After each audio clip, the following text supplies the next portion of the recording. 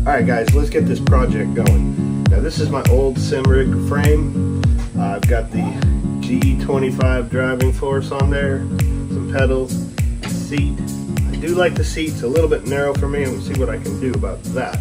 But for right now, what we need to do is make a stable base. So by a stable base, what we're going to do is we'll take the seat off, and we're going to have this area to play with for mounting the U-joint and the motors probably in the back. It looks like we got about 4 inches to play with. So let's get that seat off. All right. Oh, she comes right off. This thing is still pretty heavy. All right, so let's take a look at this. This is what we're going to have to deal with. All right, so the way this sim rig frame gets its stability is from sitting on the ground. So what we're going to do, I'm going to take this inch steel and I'm going to make a small frame for the motor. Okay, so the motor's going to be back here somewhere, and I just want to make sure that the armature can fit around and doesn't hit the ground. Probably going to have to mount them inwards because the potentiometers are sitting inside, so probably like this somehow. So we're going to make the frame, and we're also going to make a seat frame that's going to attach to the U-joint. Now let's take a look at the U-joint. All right, so here's the U-joint. The other half, I'd already cut it off. I already cut off the other half, and it's on my 3 degree of freedom rig. This one, it was 20 bucks.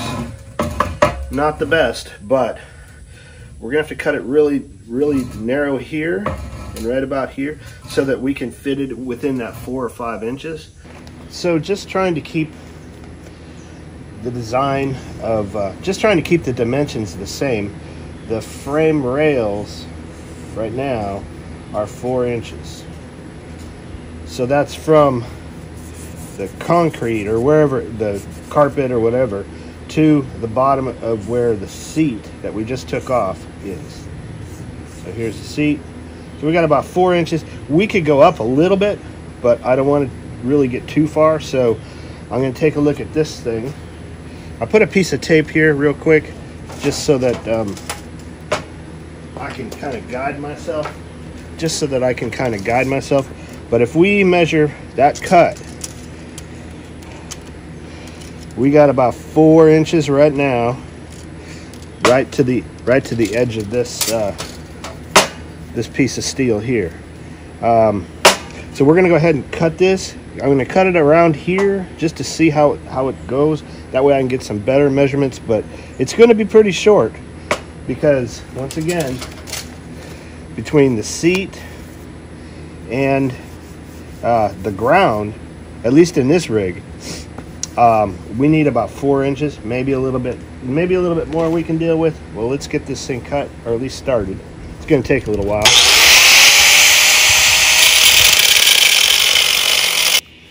You know, if you're using an angle grinder, it's way better than using a hacksaw. That's all I can say.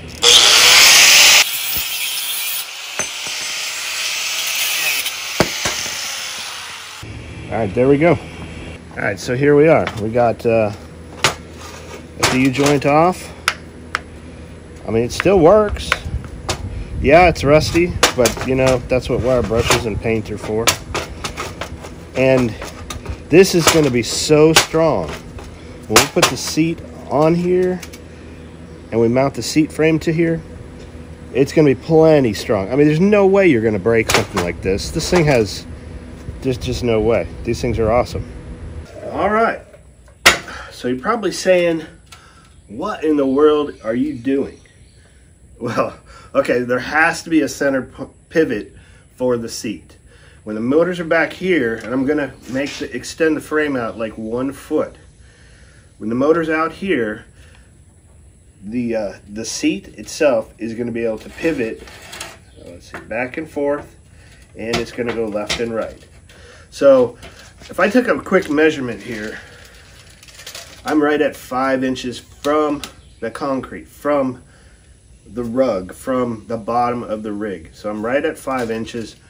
I'm just going to grind this off just a little bit. And we're going to try to stay at that 5-inch mark. We're going to try real hard. Now I still can go down a little bit more on this. I can go down maybe a 3/8 of an inch.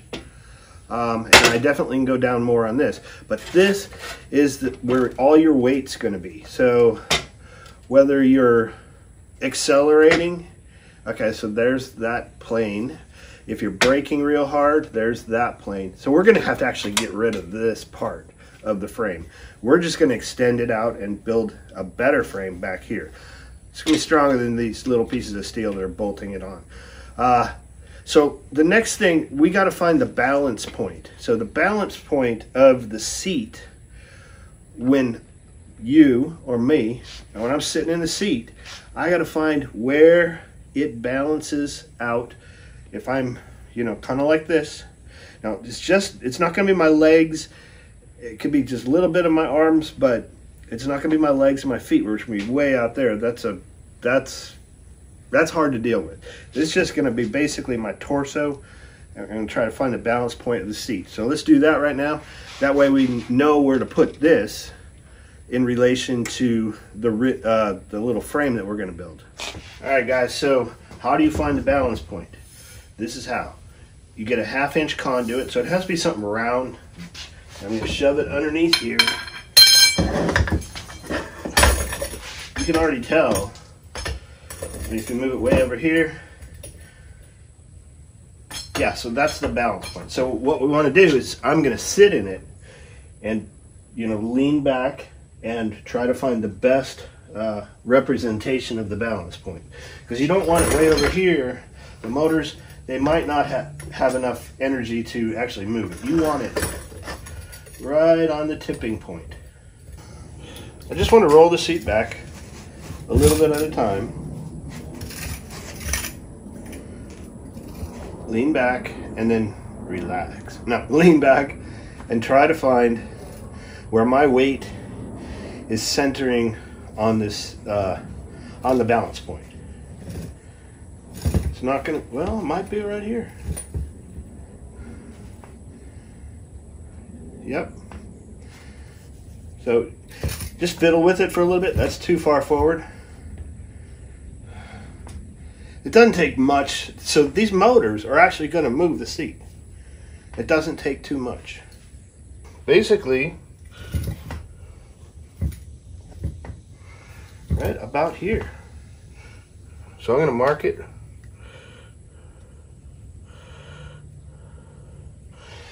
I'll take a measurement, and that's where we're going to put the U-joint, right underneath the seat. I just realized that I have all these flat surfaces, so I don't need to grind any of this stuff down.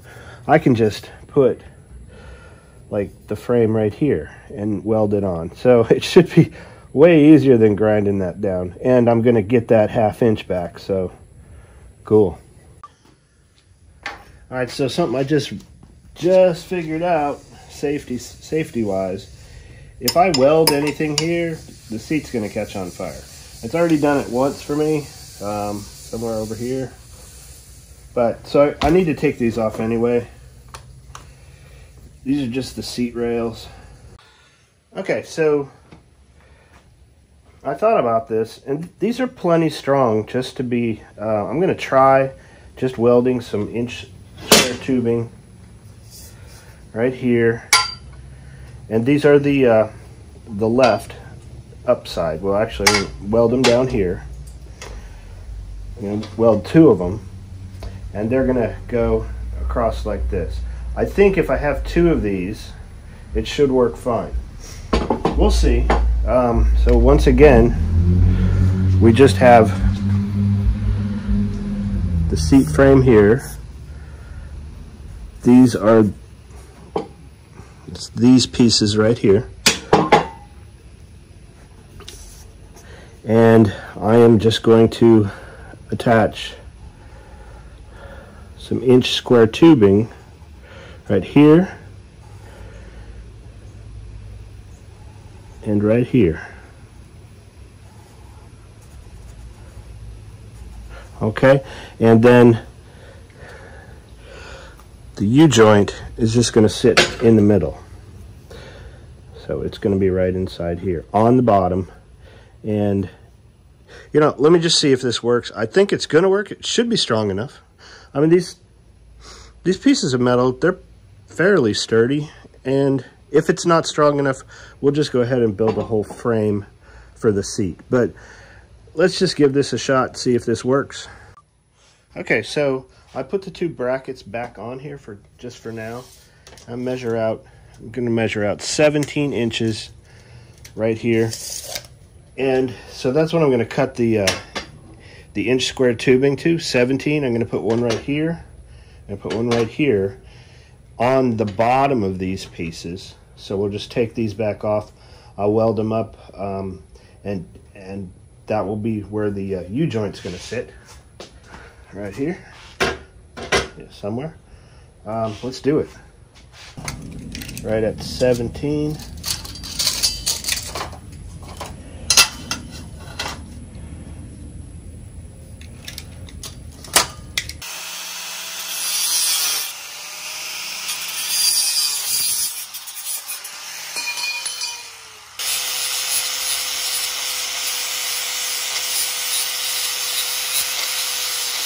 Now I have these two. I'll line them up.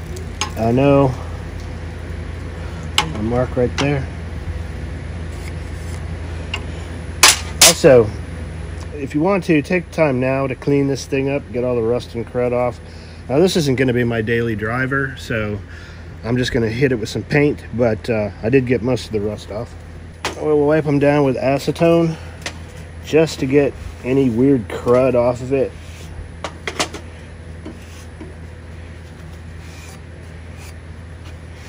And I am not an experienced welder, but that is one thing that I learned. Okay? And you don't want this anywhere near your sparks.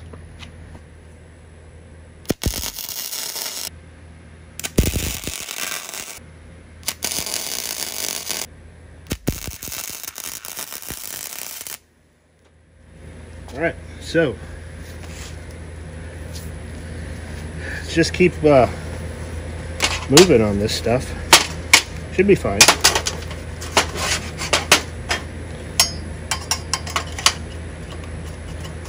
Yeah, we're good. Okay, so I'm gonna put one more here. Yeah, just like that. Okay, so I'm gonna clean this off. I'm gonna put it on there.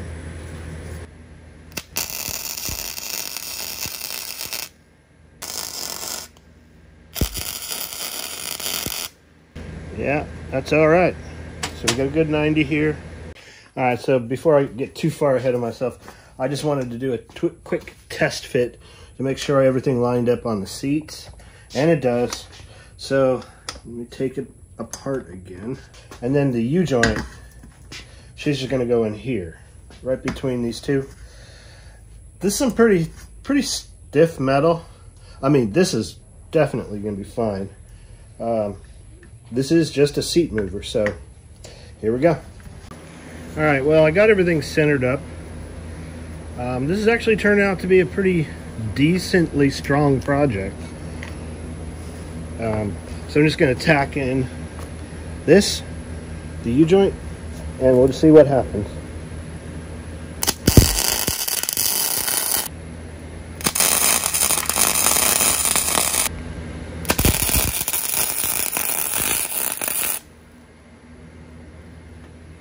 We drew it up, we designed it, and here it is.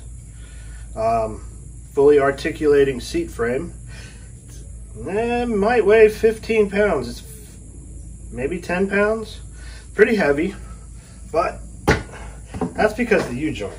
So you're not actually throwing all that weight around. So we test fitted on the seat, which works. Now, what we're gonna do, since this is not gonna be my daily driver, that's my daily driver, I'm just gonna weld it on here. Yep, see, just, it should, the seat's gonna, actually, there's more adjustability than I first thought, because not only can, in the one position I put the seat in, it was perfectly balanced. but I can also adjust it. I forgot that I could adjust it by just moving this lever, and then I can slide the seat back or forward if I need to. So yeah, I do think I'm going to end the video here. We did some good progress. We're not done, but this is good. See, all we need to do is build that rear frame, extend it out a little bit, and then the motors should be able to move this. Bingo. So I'll try to get some more work done on it this week, but for now, I got a big hurricane coming through tomorrow, so I got to get prepped for that. So Dave out. Thanks for joining me.